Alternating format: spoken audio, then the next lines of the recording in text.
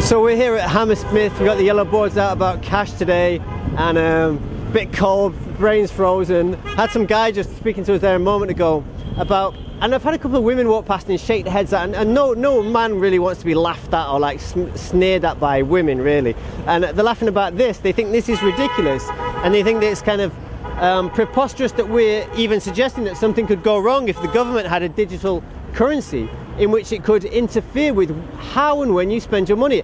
I personally don't understand how that's ridiculous. And the guy that we were just speaking to, he's just come up and he was telling us, he was arguing the case and saying this is ridiculous, and he said that although we're raising some interesting points, the problem is that we're saying that it's a conspiracy, and for some reason he thinks that a conspiracy is something that can only be conducted by poor people who can be, you know, arrested by the police and prosecuted for it, not by the people who control the police or work in government or above government in the banks and so on. He says I was conflating too many ideas.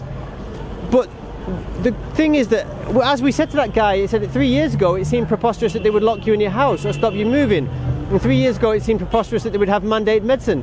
And the chap just denied that that happened. And I wonder whether there's people walking around in denial of what's happened over the past 2 or 3 years, because we have had lockdowns, we have had people locked in the house, we've had people arrested for sitting on park benches speaking to their neighbour or to their gran, we've had people prevented from seeing one another, and we had mandated medicine for care home workers and for NHS staff.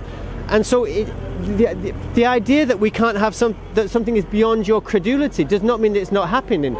There are plans for a city move out where they would charge people to move, whether they're pedestrians, car drivers, bus users or public transport users. He denied that plans exist, but you can look it up for yourself. It's from the C40 cities. It doesn't mean it'll come in, but it's proposed. These things are also proposed, the central bank digital currency, and it's up to us to continue using cash and to resist these things in every way possible so that they don't become reality.